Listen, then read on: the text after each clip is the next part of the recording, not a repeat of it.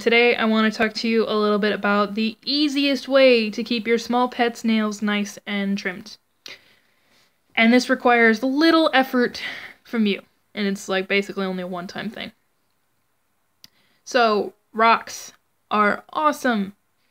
Basically, all you need to do, go out in the backyard, grab yourself a nice, whoa, my tripod got messed up there. Okay, we're just gonna keep rolling.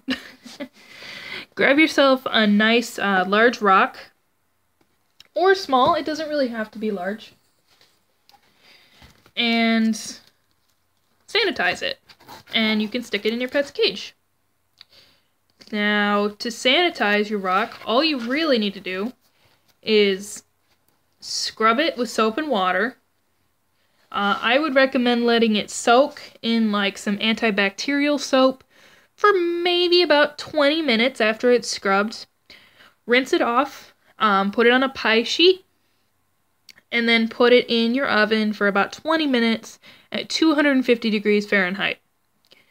That is just going to make sure that you kill all the microorganisms and any like fungus or mold or anything like that off of your rocks. And then basically they're ready to put in your cage.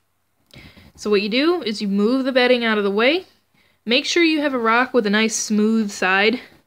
Like mine has this side, and maybe that's it. But, I thought there was another one. Anyways, all you need is one. You just need one nice smooth side. And move the bedding out of the way, because you never ever ever want to put rocks or heavy toys on top of bedding. Your small pet can burrow under them, and they can get crushed.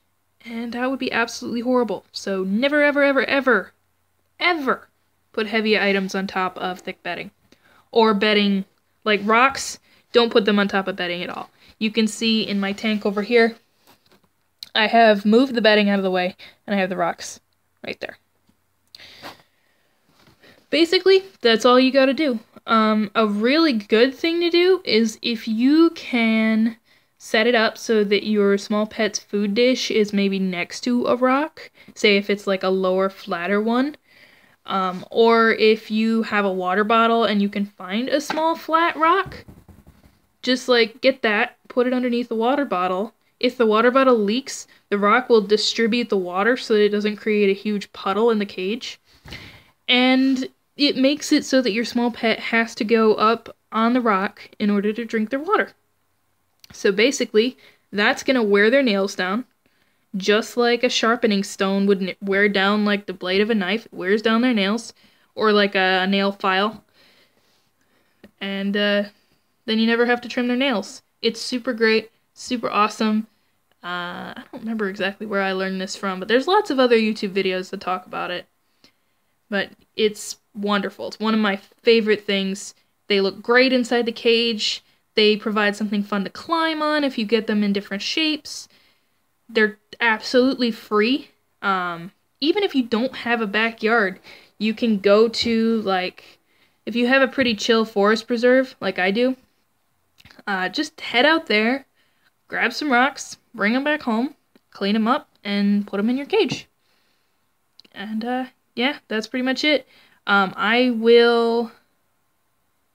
Well, I guess there's nothing really to link below in this video except for social media handles. So you can follow us on Instagram. You can check out my Etsy shop if you have guinea pigs, or if you're interested in liners. Or I also do custom order stuff. So I have like Critter Nation liners. I have CNC cage liners. I'll probably start getting into small pet chew toys at some point soon. So definitely check that out. Facebook, Twitter, and Pinterest. I'll link all those down in the description below. So anyways, have a good day, you guys. And I hope you look forward to lots more mouse care videos, because those are coming soon.